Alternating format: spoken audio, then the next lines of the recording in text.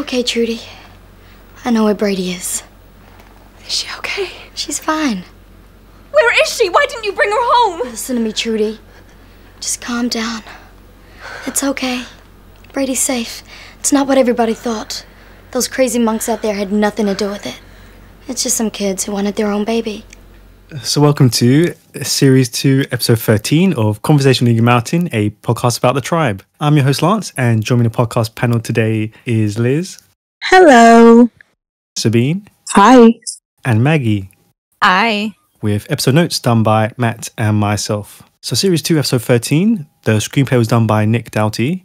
It was directed by John Reed, and the episode synopsis was read out by Sabine. Ebony finally shows her cards, making a deal with the Guardian to deliver Trudy to the Chosen. But the result may not be quite what she bargained for. Back at the mall, Ray's indisposition leads to tensions running high as Lex and Danny battle for the upper hand. And Lex's advice to Ryan leads to a confrontation with Celine. So after playing the long game with the Morats, Ebony identifies a chance for power with the Chosen and makes her move, telling Trudy that she knows where Brady is and that she needs to go with her alone in order to get her back.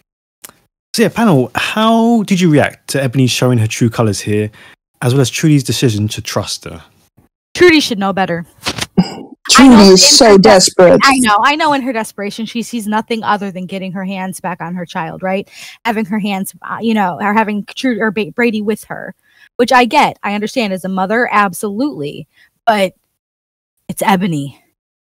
Ebony never does anything for anybody else's, like it's always for a benefit of her own. And Trudy knows this, and but at the same time, like I said, I get why she jumped at it. However, Ebony was being very suspicious with the, no, we can't tell anybody. No, nobody can know. You have to, it's a secret. You don't come with me now, it's never going to happen. Like, well, what do you mean? What other, I need more information. But Trudy in her, desperation and I think she was just willing to risk it. I know. And that's the thing is I get it. The risk, the benefit outweighed the risk in this situation for Trudy. You're good. She just didn't care, what what was going to, as long as she was back with her baby. Yeah, that's the only thing that matters to her right now. Getting Brady back, there's not much worse that Ebony could possibly do to her right now. Because she's already lost her daughter. Right. Yeah. Yeah, she already feels at her lowest. Like, what else could possibly happen that could be worse than what she's dealing with? She's not thinking about herself. And she's probably not even thinking about that. The only thing that is on her mind right now is being reunited with her daughter. And if Ebony is the means to that, then so be it. It does a good job of showing that horrible decision you have to make. Like, imagine, if you have a loved one who gets kidnapped, law enforcement always tells you that you need to contact law enforcement. You need to keep them in the loop because that is your best chance of getting your loved one back. Even if the kidnappers tell you, do not call the police. If you do, we'll kill your loved one, blah, blah, blah. The cops will always tell you, statistically, you're better off calling the cops. Do not listen to the kidnappers and their bluff.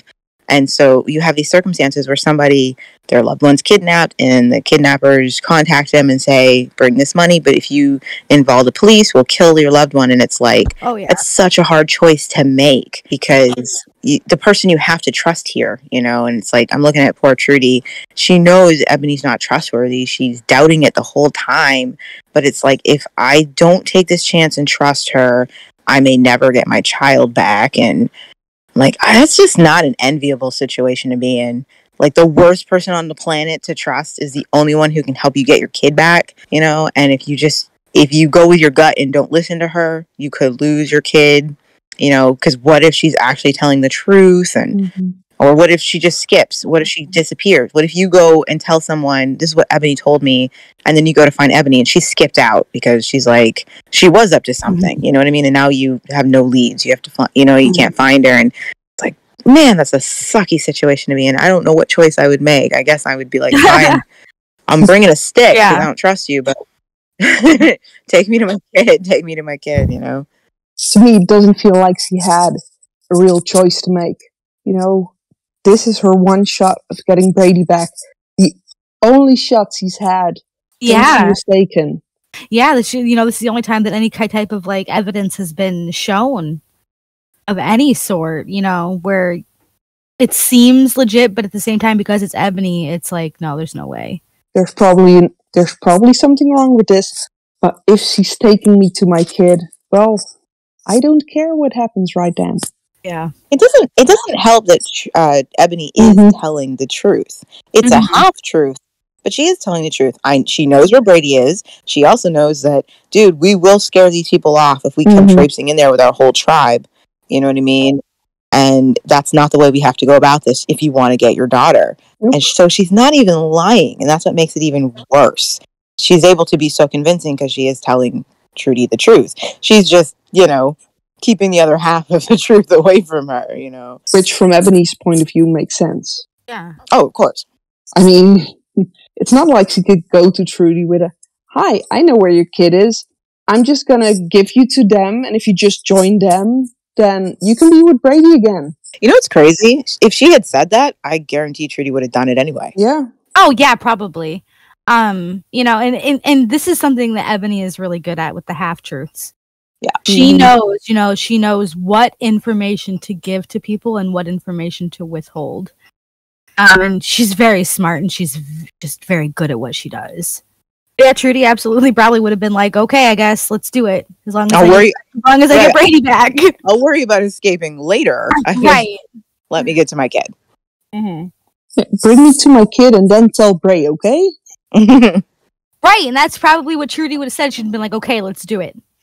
I'm gonna get back with Brady. That's fine. Let's do it." Yeah.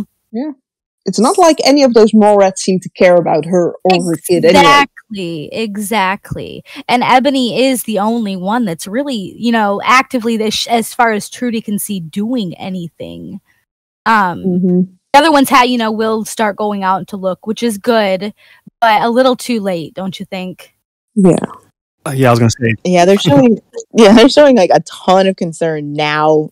2-3 days later. Now that they know that Tyson's safe, the antidote's good, Bray knows the antidote. Okay, now we can worry about this infant that can't fend for herself. Okay, let's go look. She could be at the other side of the country, And are they really doing it to get Brady back, or are they doing it to show to Bray that, yeah, we've tried. You know the antidote now. We've tried. We're on your good side, right? I definitely think that Ryan and Celine, they want to find Brady.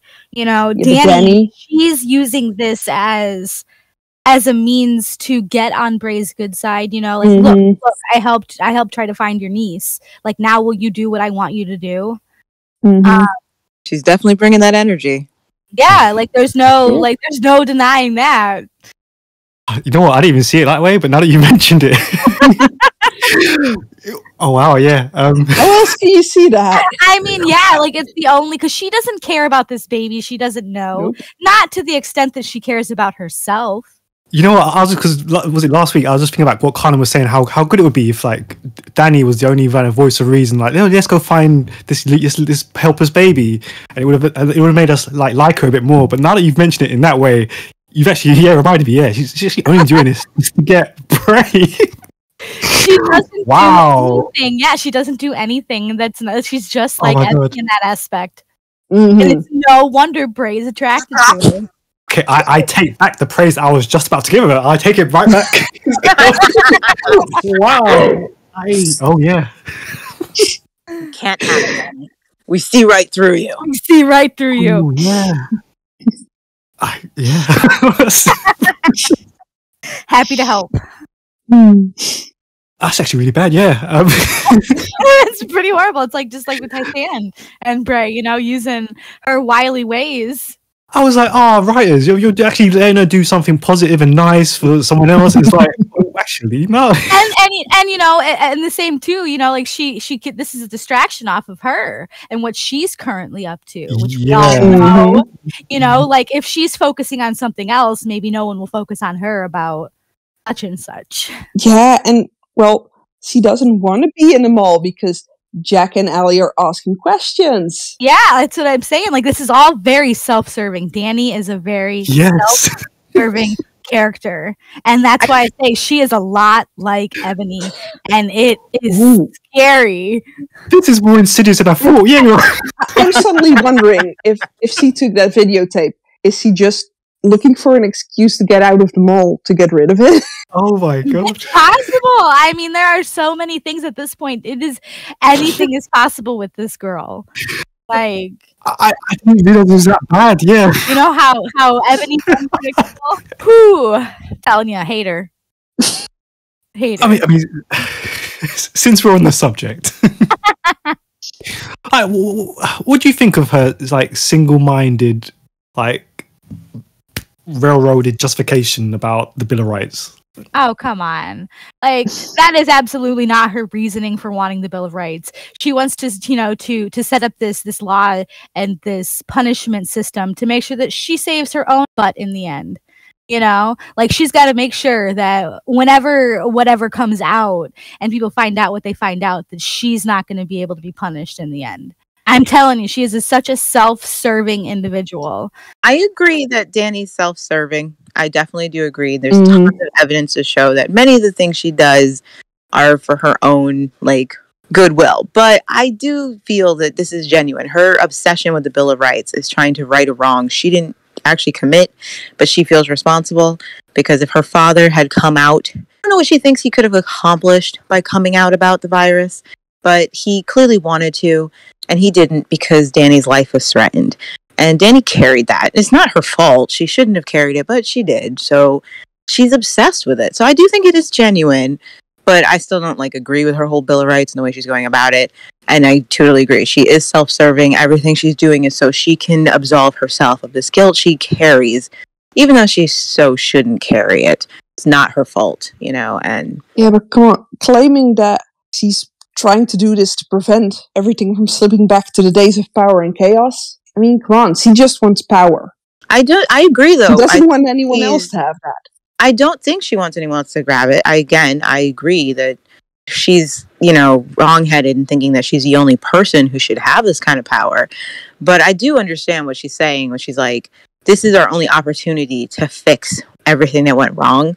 And if we're not careful, it's going to slip through our fingers. So I can see why there's this manic, frantic energy coming off of her, just desperate psychosis coming out of Danny. Yeah. Because it's because she sees that power and chaos time as her fault. Again, not her fault. You're right. But she sees it as her fault that we ever fell into that horrible pit where we were all running for our lives and we were all terrified. And here's our chance. Here's my chance. Don't you get it, Bray? This is my chance to fix what is somehow my fault. And you're ruining it because you're not paying attention and you're not listening to me and you're playing chemistry kit with Tyson. And this is my only chance to make it right, Bray. And just forget about it anyway. That was amazing. That was amazing. I wish you would have had some paper to tear up there. I know. That was so dramatic. Beautiful. Beautiful. So, if you replace what she's saying to this is my chance to fix it, then it's suddenly okay, I get why she's so crazy about this, because otherwise her desperation doesn't make sense until you realize this is all about Danny trying to fix something that she never broke, and And see, I get it. I get why she is so desperate to fix it, why she feels guilty. I understand it. But when she starts doing the sketchy things that she's doing and the power that she's doing, it really negates the fact that she's trying to fix this situation that she didn't even cause. Yeah. I wish that they could have gone about it a different way, to make us sympathize with her a little bit more for the situation that she's in. It also shows how, because she's so obsessed with this idea that she can fix the world, that she's also blinded to the fact that there is no way they can enforce this rule of law. Right. I was thinking about that. She says to Bray, these crazies, they're scary. And she's not wrong. They are.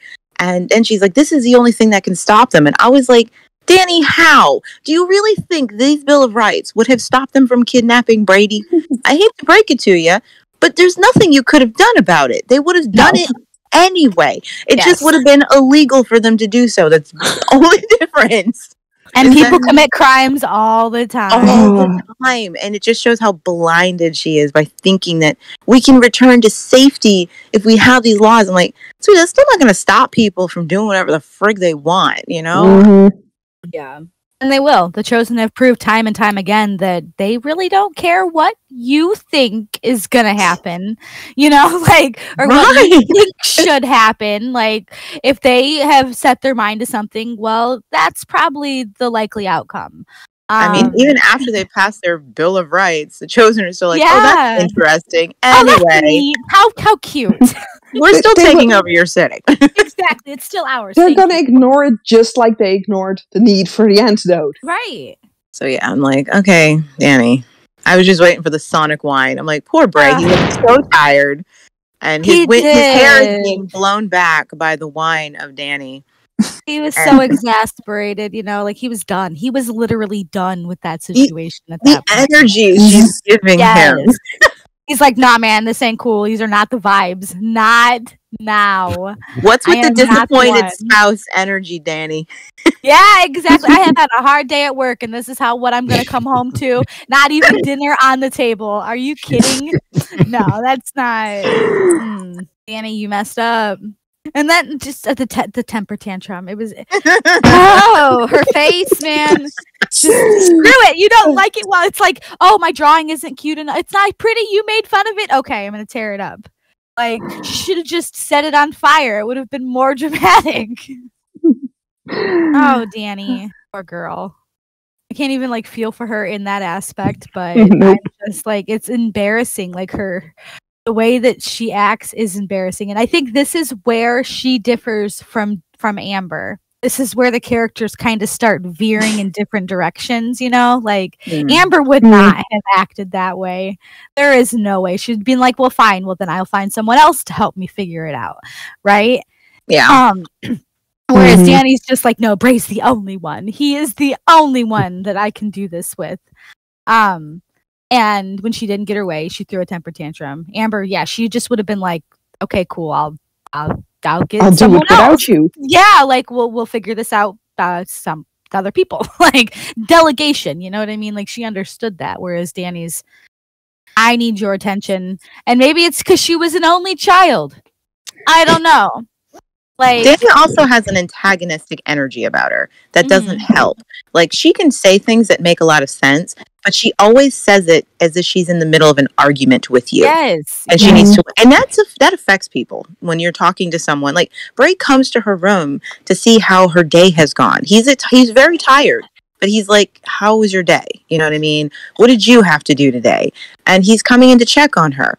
And notice the energy she's giving back to him immediately, as though he's done something wrong. And it's like, what is Bray supposed to do with that energy that she's throwing at him, as if they had a fight earlier, but he wasn't participating in that fight? Right. Where of the fight? He just came into it like, what the frick did I do? I could have just gone straight to bed. I want to because I'm tired, but I'm checking in on you. Of all people in my tribe, I'm checking in on you. And she immediately is coming at him. And she comes at people like that a lot. She always has that energy with them. And it's just, it does make her an unlikable character because you're just like, this isn't, you making sense, but this isn't how you talk to people. This isn't how you get them on board with you, you know? And especially if you're supposed to be in charge, this is not the energy you have with people that you want to listen to you, you know? And that is a difference between her and Amber because Amber didn't carry an antagonistic energy with her. Her tone was always very sensible unless there was something truly upsetting her. And since we don't know what's upsetting Danny, we're just like, where is this energy coming from? What is your problem? Exactly. There was an interesting comment on the YouTube channel that says like Danny should be focusing on the infrastructure of the city rather than the laws. Like, do you agree or not with that sentiment? I mean, the infrastructure it definitely should be focused on. But right now, like, how are you going to get, you know, the manpower or the means to do that within the city without a set of rules for people to follow, I guess? Like, how do you get people to fall in line to make things happen, you know? I don't think you can do either. until you actually sit down with these people in the city and find out what it is they need done, what is important to them, what they want to see in their city. Because you can make up all kinds of rules, but if they're not appropriate to the situation, if these aren't rules that people are actually concerned about, they're not going to matter. And if you set up infrastructure that isn't actually going to help anybody, again, what's the point? She's missing the vital step. Sit down and talk to these people and find out what it is they want to see. Because if you're actually working towards what someone else wants, they are more likely to help you get it done. Yeah. You know, if you tell someone, I'm bringing you 17 balloons tomorrow, no questions asked. But what the frick? Why would they care if they don't want the balloons? You know, if they're like, yeah, that's nice. I don't need any balloons. That's actually kind of inconvenient for me. But if you tell someone who's having a birthday party, I'm bringing you 17 balloons, I just got to figure out how to get them here, they're going to help you get the 17 balloons to their house because they need them and they want them. So they're going to be like, oh, here, let's work together. My friend Jose has a truck and blah, blah, blah. And that's what's missing here. The law and the infrastructure isn't going to help if you don't know what these people want. And if you don't get them what they want, they're not going to help you get it there. And so no one's going to obey the law. No one's going to help you build this infrastructure. So, yeah. I don't even think they're actually near any way of building an infrastructure. No, and they're not. You could be like, hey, someone could be like, we really need a playground. We really need a safe place for the younger kids to play. And it's like, okay, you found out a bunch of people want to work on that. You know how much easier it's going to get to get volunteers to work and clean up this playground, create a safe place that people can go. But that's because you found out that's what they freaking wanted. You know? Yeah. Like, absolutely. okay. Jack is actually trying to come to Danny and tell her, could you put a law in there about stealing? And she's not even willing to listen to him. Like, this is something he's concerned about because people are stealing here in the mall. And she's like, sorry, get out of my face. These are my rules. These are the ones I'm concerned about, Jack, okay? Stealing is not on here. He's like the one person who actually wanted to help her. He's like, I got a rule you could put on there. And she's like, that would make me a criminal. So That would incriminate myself. I'm good, thanks. It's not going to be in my Bill of Rights. Inconvenient. I just don't know how that couldn't have already been in her Bill of Rights. It should. You think it would. If stealing is not in her Bill of Rights, what is? Well, she clearly wasn't around for the water trial. Can we get a list of, a copy of these Bill of Rights, please? We need to know what we're working with here. It's really messed up that the person writing them is clearly already breaking them. Like, she's like, oh, maybe that if I write them, then like I said, if she writes them, she can't get in trouble. Like, she's like, they're not passed yet. So I mean, like, we're just making sure that she makes she's out of trouble. It's fine. There's nothing wrong with stealing. Sharing is caring. Danny is a corrupt politician. She is. She can be bought off, but only by herself. I'm sorry. I'm dogging on her bad this episode. I know. I love it. Thank you. I can't help it. Her attitude this episode, I just don't have the time for it. It is. It sucks. It's like dealing with, like I said, like with the 5-year-old that you didn't like. Someone didn't like their drawing, and they're like, I don't want your drawing. Okay, and then she tears it up. Like her body language and everything just cracks me up. She clenches so many fists in this episode. I wonder if they instructed her like that on it with okay, imagine a 5-year-old and just act that way. Right. And again, for me, it just doesn't work because I'm spending the whole time like, I don't know where this is coming from. I'm just like, what is with this high level of irritation, Danny, that you have? It is so much higher than it ought to be. If you're this upset about these Bill of Rights, like, what are you upset about, Danny? It's like she's upset about everything, And again, it'll all make sense later. But for now, you're just stuck like, what is your problem? What are you so pissed off at? Right. And everyone. And it makes sense, though, to kind of set her character up to be disliked.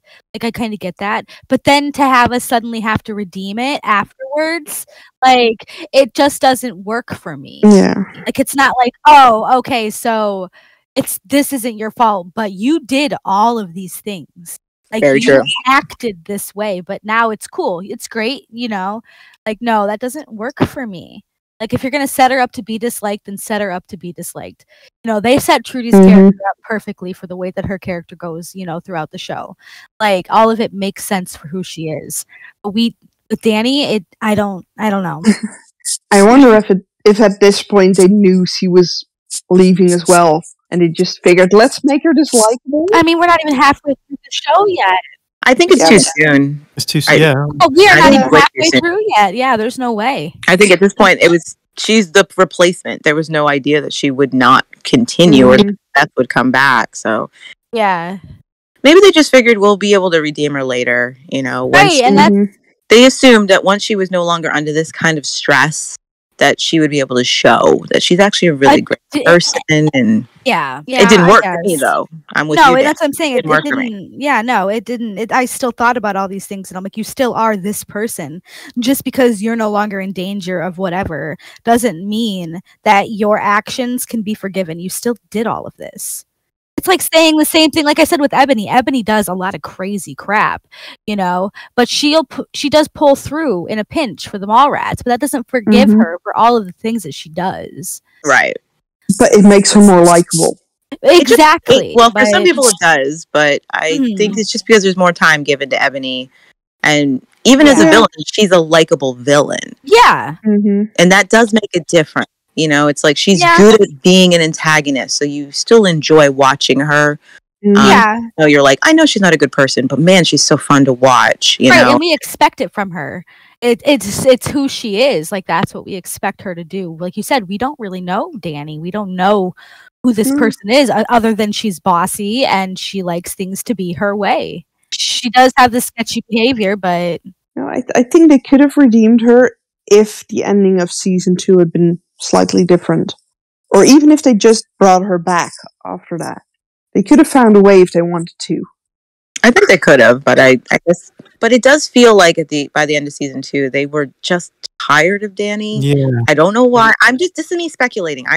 This may not be true, but it just kind of felt like they had already made their decision that they didn't want to do anything with her, because they didn't do much with her in the back half of season 2, and yeah, I think it's possible by the time season 2 ended, they'd already decided they didn't want to bring Danny back. She's unceremoniously nicked out, like in one of the last scenes of the finale, and we see her again in the beginning of season 3. No, we don't. Oh, you're right. Yeah, okay, she's just gone. And I'm thinking a different episode is the finale. Sorry. No, I don't know. I'm just speculating that I agree that they could have done more. I think it would have been good for her character to come back in season 3, but I don't know what was going through their mind. And from what I've heard through the grapevine from the actress, she wasn't handled very well when they decided to let her go. So it's trauma. Some tea being spilled hands there. Trudy, do you have a minute? No. I'm sorry, not right now. I just need some time to think, you know, by myself. You all right? I'm just worried about Brady. I know. Do you want to talk about it? No! I have told you I just want everyone to leave me alone, okay? Okay, I've been putting it off. From one dislikable character to a dislikable couple? Let's briefly. Okay, let's do it. Celine and Ryan. Let's do it.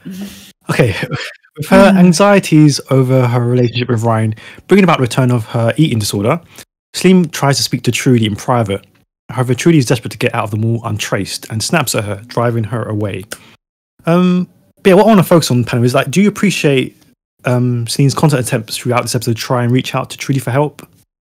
Yes, I do, because Trudy helped her in the first time. You know, Trudy was the one that was there for her in that time, and she realized, okay, I'm in trouble. I need help, and maybe I can help Trudy by distracting her. You know, I think it was nice to still see that Celine, even after everything, you know, like she knew that if she needed help, Trudy would be there for her, but maybe she just chose the wrong time. Because you can even see that in Trudy's eyes with okay, Celine's hurting, I want to help her, but no, I can't because my daughter comes first. Yeah, I did like the little nod back to that part of their friendship. Or Trudy, though, you definitely saw it too. You know, like she's like, I know she needs help right now. I can see that she's struggling as well, and it's one of those moments where she was overstimulated and she couldn't take in any more. You know, she was at her end. There was no more that she could bring in emotionally, so she couldn't help Celine. And she simply did not have the time. Mm-hmm. I mean, this was her one shot to get her little girl back. Mm-hmm. That's it. Done. Yeah. You know? Celine's problems are Celine's problems at that moment. Yep. And she knew that she had to snap and she had to be mean to get Celine to leave her alone. Yeah, I don't fault her for snapping because she needed to do that. And this later leads to a scene later on where Ryan embarrasses Celine in front of the tribe while trying to follow Lex's advice to man up. He subsequently discovers her binging in the sewers, and after talking to each other, they realise that they are both anxious about sex, having no experience of it, and agree to do it only when it feels right for the two of them. Panel, what did you think of Ryan and Celine's reconciliation? Finally. Yeah, not only finally, it's like, this is why communication is important. You know, like, I really don't know how Celine assumed that Ryan had already, lost his virginity. Like, he doesn't seem like, even though he hung out with Lex, like, that doesn't mean anything. You could see how nervous he was. You could see, like, how did she not know him well enough to infer that he was also just as, you know what I mean? I don't know. It's what annoys me about Celine. She expects Ryan to pick up on everything, all of her emotions, like to read her mind sometimes. Okay, I'm just going to say one thing. In her defense. Ryan saved her from a brothel. I know, but he didn't know it was a brothel. And I'm assuming he told her that. Like, he didn't know what what he was there for. Like, that's how naive he is in that department. We know that, but he never made that clear to Celine. No. I guess you're right. We never saw it, but we also don't know what happened. She probably assumed that was what he was there for. You're right. Maybe that is the case. That's the one defense I can think of. Now, Celine makes a lot of assumptions about gender stereotypes and gender norms, and that's so on brand for her. I like that she was being so honest about it, and when it's like, yeah, that makes so much sense that Celine would just make that assumption about Ryan, in the same way she just assumes that it's the guy who makes the move, and if he doesn't, then he's not into you, and blah blah blah.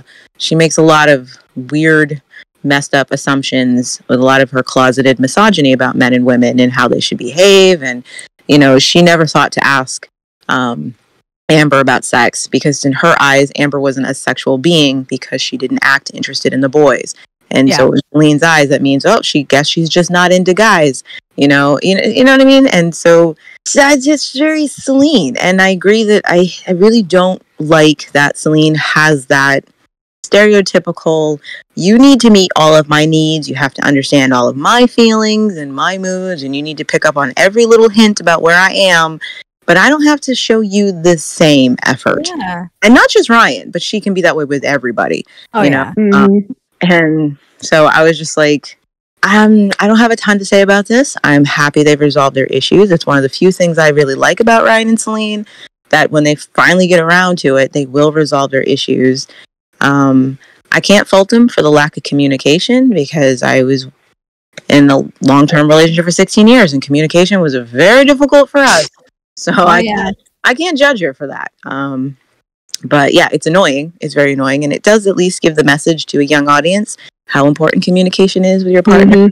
See how fast Ryan and Celine could have solved this if they just talked to each other? Yeah, absolutely. Absolutely.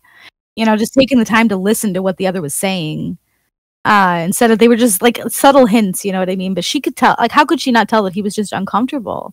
But but that's the thing too, is how does she not know that he's just not uncomfortable because he doesn't find her attractive? Right. Like, and it would have been solved if she had just told him, and he had just told her, and instead they had to spend days all stressed and upset. All she had to say was, you feel like you don't want me, and look, bam, done. Like, I wasn't judging Celine for not communicating. It's just communication is incredibly important. Yeah. Mm-hmm. We judge ourselves, Yeah. when we look back, we look in hindsight in our relationships and we're like, if I could have just communicated that to my partner. And then we go through periods where it's like, we don't know what we're supposed to be communicating to them because we haven't figured it out for ourselves what the heck is even wrong. We don't know what we're upset about. We don't know what we want. And so we can't communicate it to them. And of course, later, hindsight's 2020, we'll be like, that's what it was. Now I understand what I was going through. And if only I could have said that to my partner, everything would have been fine. But I couldn't because I didn't know what the heck I was doing. So. Yeah. And like, as far as like Ryan humiliating Celine in front of everyone, he knew it was wrong as soon as he opened his mouth. Like, as soon as he started speaking, he's like, I have messed up, but that just goes to also show that he still wants Lex's approval. No matter how much Lex has screwed him over and done him wrong, he still wants Lex think that he's cool, I guess. He knew, you know what I mean? And he probably felt so bad about it. Lex laughing in the background. I have a few words about that, but I can't say them on here. So I thought it was weird. I felt it was more humiliating for Ryan than it was for Celine. Because I don't understand Celine being like, what the frick did you just say to me? Like, that doesn't even make sense what you just said to me. Yeah. But if anything, it seems like everyone's laughing at Ryan because he sounds like an idiot. Like, what he says to Celine barely makes sense, especially in the context of her coming in looking for Trudy.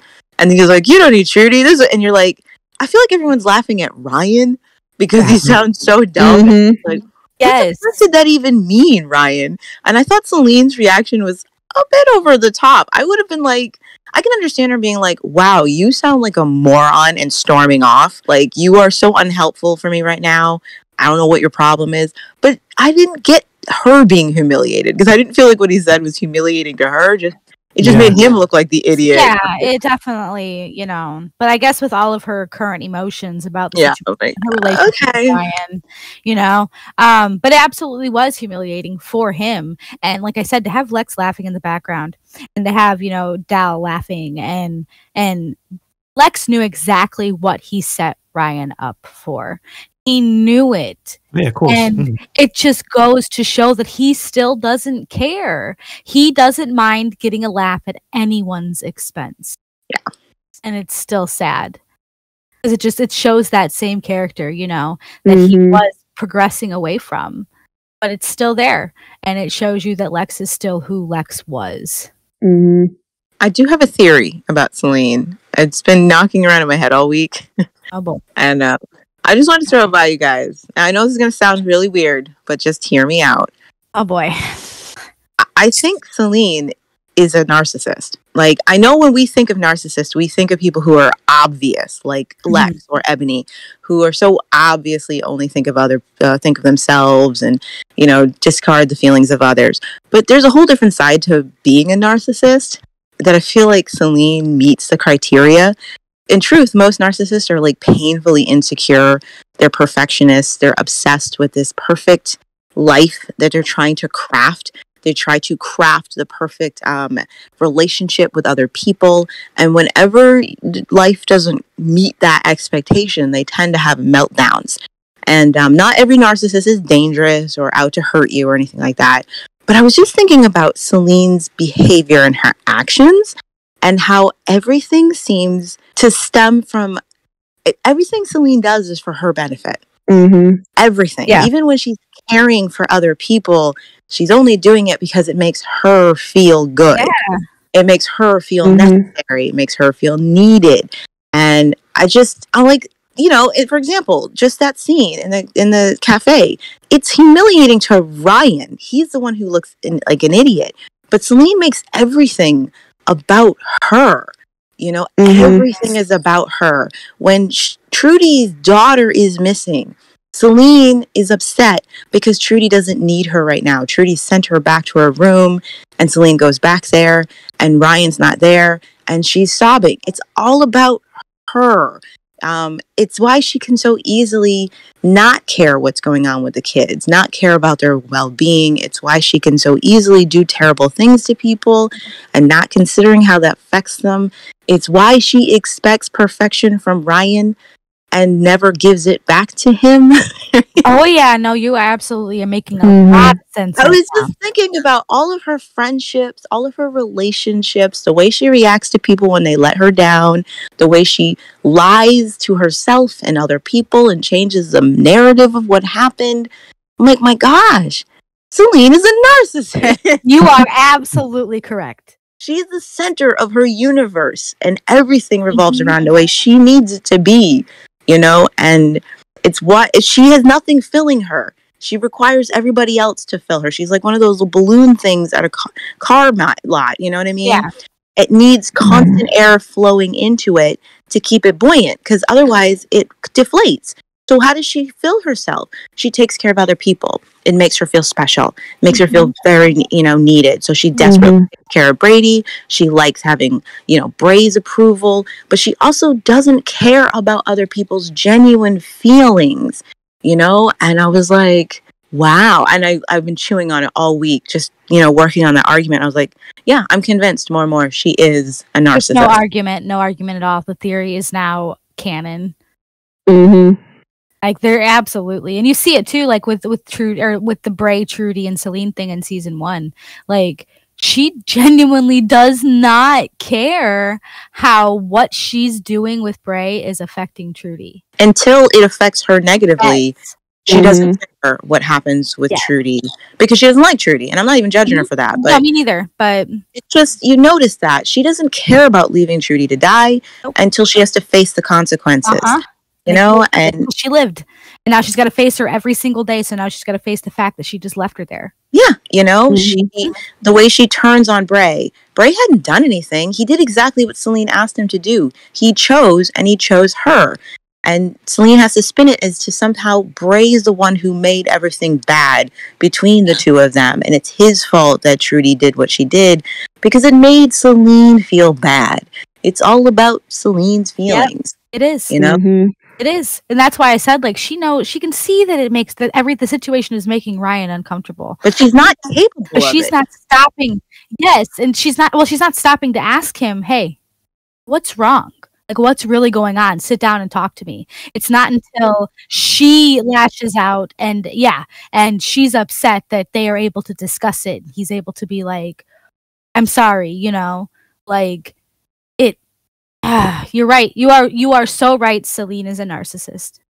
And again, I don't say that in a bad way because we have a stigma against people who are narcissistic. But the truth is they're not all evil. They're not all terrible. It's just a personality disorder.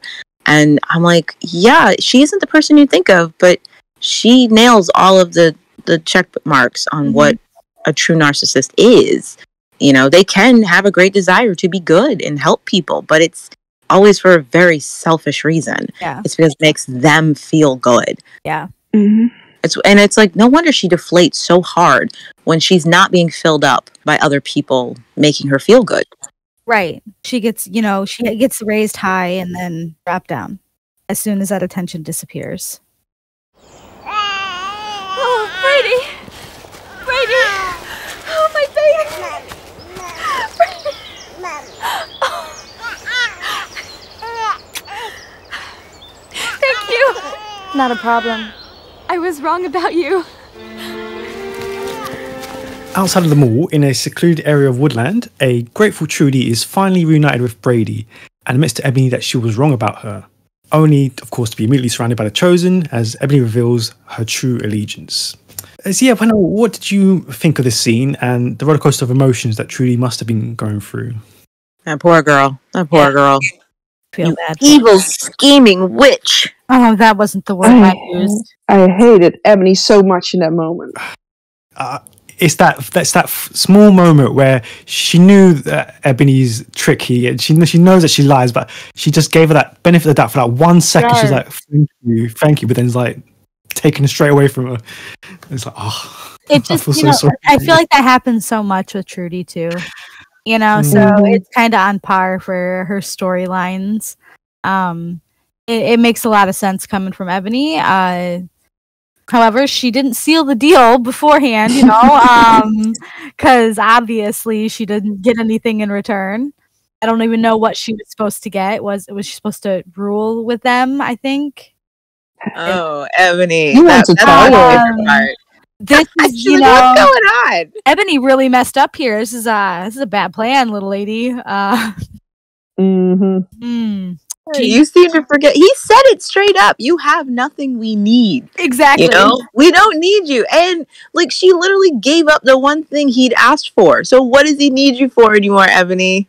She should have taken Trudy somewhere away from, the chosen the city, and then been like, okay, I have her now. Now what are you going to give me for her? But so blinded by her want for power. Oh my God. She did not use her brain in this. Ebony, you are too good for this. Come on. Ebony is so used to guys doing what she wants. Yeah, but she should know better than that with Jaffa. You know what I mean? Like, I'm still, trying to get over the fact that she knew right where they were, and she knew exactly who had the baby, and like, when we knew that, we knew she wasn't stupid. She knew who the chosen were. But it just, I'm not surprised that that she underestimated him, because Ebony has shown that she will only absorb as much useful information about you as is useful to her in the moment, or like what she's interested in. And she will ignore anything else that she considers unuseful. Like, so for example, when she stacks them all looking for the antidote, she ignores the magazine shop, because to her, she needs to prove, she likes to pretend that she doesn't care about education because it's a reputation. Even though the discs that were important for all the information Jack got, he hid them in the magazine shop. So she overlooks things that could be useful to her at certain points in time. I guarantee she overlooked Jaffa when he was at Loco. Probably. You know what I mean? And because she is so taken aback by his conviction and his power over the chosen, she keeps hitting him up with stuff, thinking, oh, I know what these guys want. And she's wrong every time. She thinks they want the antidote formula. She thinks that they just need a stronger leader for Zoot. She thinks she can impress them with the fact that I was with Zoot. I learned at his feet, and blah, blah, blah. She keeps miscalculating them. She never really got to know who Jaffa was and how the kind of crazy this kid operated on. She thought she did. And she was like, oh boy, just that competition with the coal. Like, she was not prepared for this level of crazy. No. And so I'm not surprised. She probably wrote him off. Oh yeah, no, I'm not surprised by it either. Like, I knew the Guardian was up to some. I could tell, that he was this crazy person, that he had it together. You could tell by just the way that his followers followed him, like unwavering. I'm like, Ebony, this you're walking into failure. There's no way that you are going to walk out of this with anything at all. Like, why did you do this? Like, yeah, she definitely underestimated the crazy. She's so sure of herself. Yes, she is. And just thinking that by looking a certain way, acting a certain way, people, and especially guys, will automatically do what she wants. And yes, she just never thought that these religious people were so into Zoot would even for a moment consider someone else than her. Especially since her worship of Zoot never went that deep. Yeah. She never actually thought of him as a god. No. He didn't actually form a religion around him. He was a tool to her own power. That's all he ever was. Yep. She lifted up his name to keep the Locos following her. But that's all he was to her. And she's not prepared for these guys. She's just thinking that Jaffa's doing the same. Because, in the beginning, when Zoot had just gone missing, she called herself the priestess. They were shouting priestess power at her. And she thinks that's what the Guardian's doing. Right. He's pretending. He's playing pretend. It's a little deeper for this guy. Yeah. Yeah, he made up the religion, but Ebony, he wrote books on this religion. That's how into the game he is. He's deep undercover, Ebony. He's got a loophole for everything. Sorry, little lady. He's committed, honey. Yeah. You know, I always love how Ebony's like balls that she could just walk up to another tribe and like, yeah, I'm taking over. Come with me. I just love that about her. It's wrong, but I just love it. And she's alone too. That's the best part. She's like, I don't need anybody. I got this. No, honey, you don't. Sorry. That confidence is like, it's arrogance. That is pure arrogance. Yeah. You could bottle that and sell it at Macy's. Where do you think she gets that from? Like, where it feels like it's more than just being in the locos. I don't know. I feel like I think it's something she always had. Exactly. I think it's kind of type of personality that she's always had. And you can kind of see it later on, you know, with the relationship with her sisters. Like, she's always been the one that's in charge. It's Ebony's way. She probably always called the shots. Ebony developed swagger at a very young age. Mm-hmm.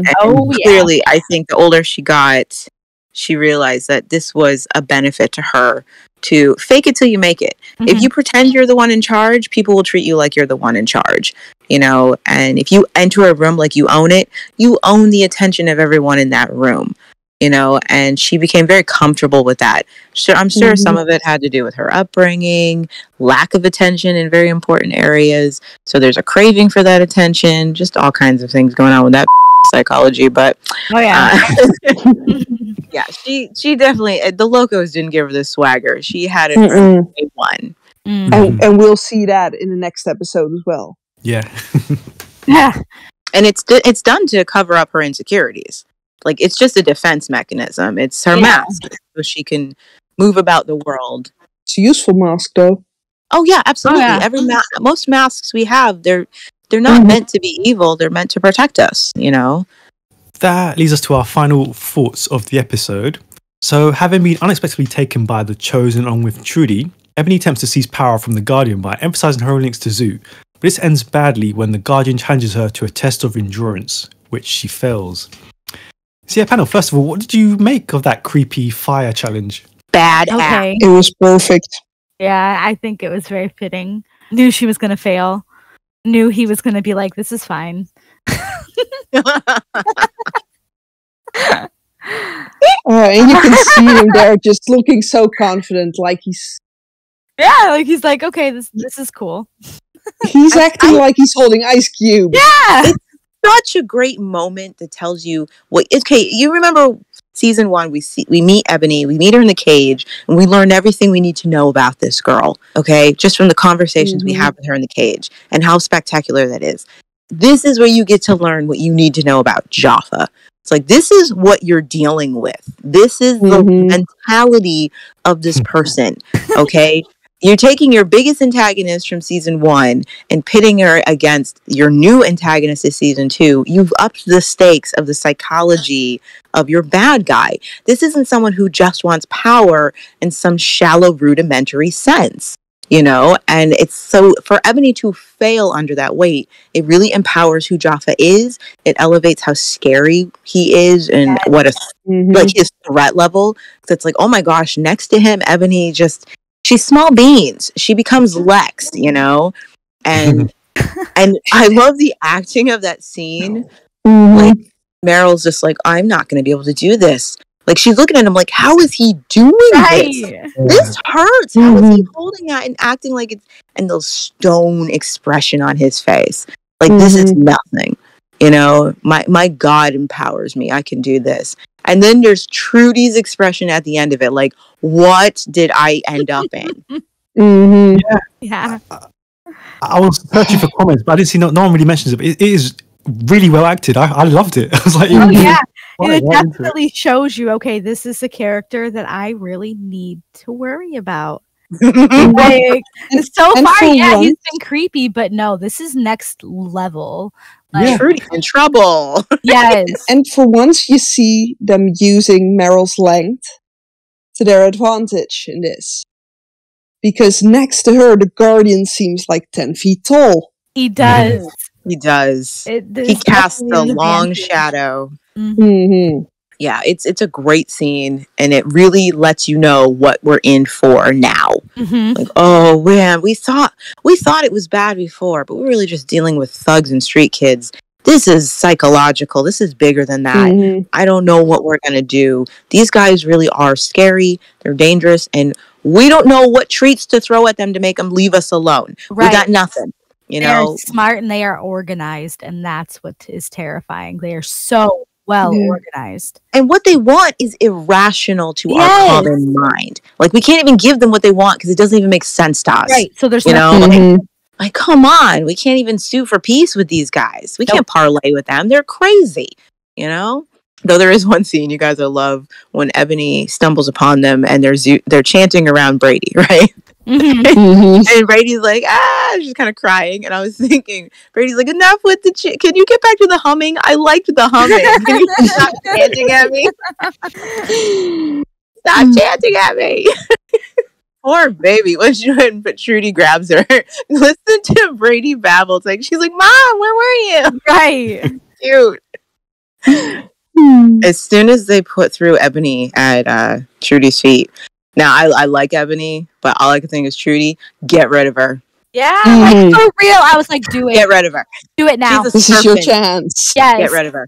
No one can blame you. No one could fault you for this. Just no let her one go. could falter you for this. No one. Oh man, she should have Oh, done think it. of the strength in her position she would have had if she'd done that. Yeah. Whew. Yeah, think about what that would have showed the Guardian, what that would have showed the other members of the Chosen. Like, if you give me a decision to make, I will make it. This is gonna be what I make. Yeah. I do wonder what that would have done for she and Jaffa's relationship going forward. Because Jaffa recognizes Trudy is someone he can manipulate and he can Yeah. abuse. And that's what he Mhm. does.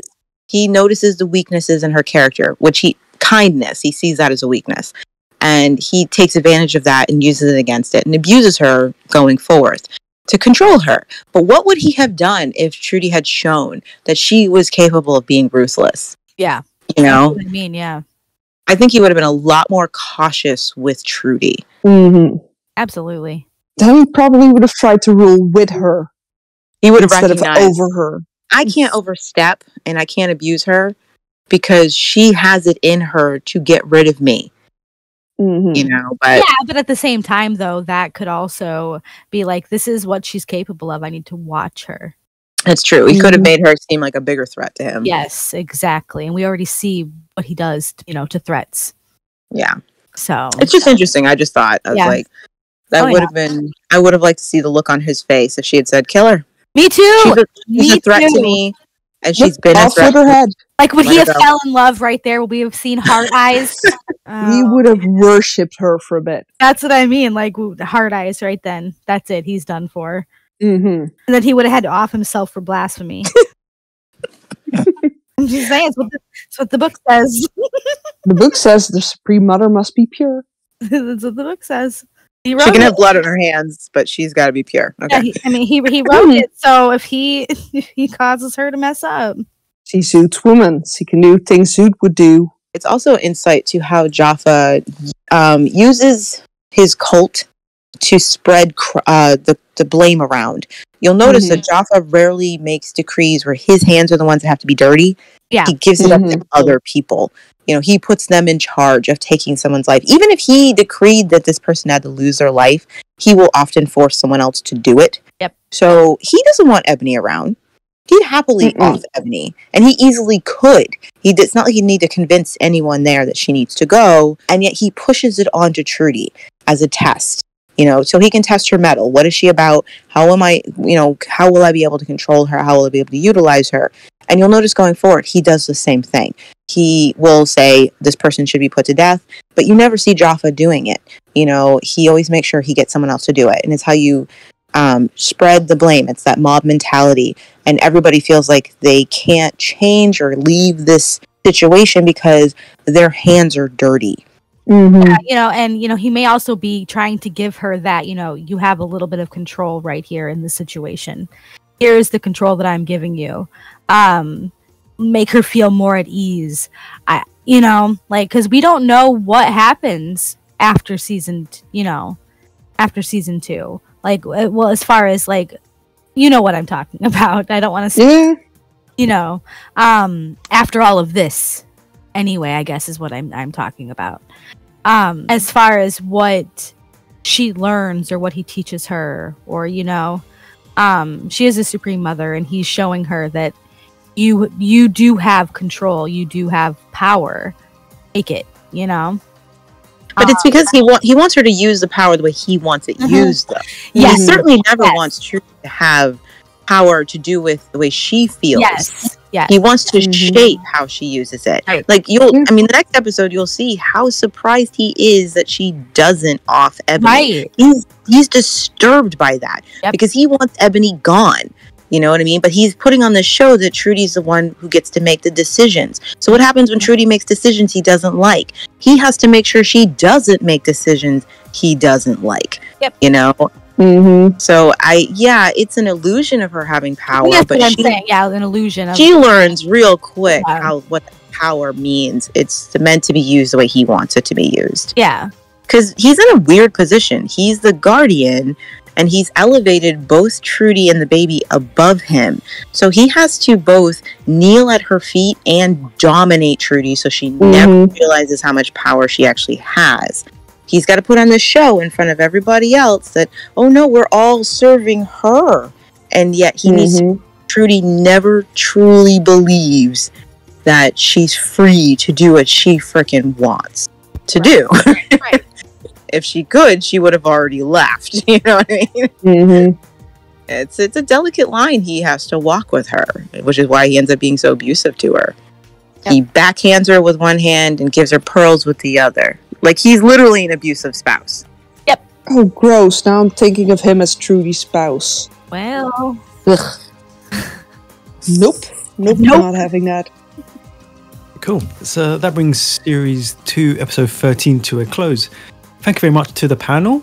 And if you'd like to take part in a future episode of the podcast, then you can send us a message over on our Facebook page or fill out the form on our site, thetribe.co.uk. So we'll see you next time for episode 14. Until then, bye. Bye. Bye. Bye.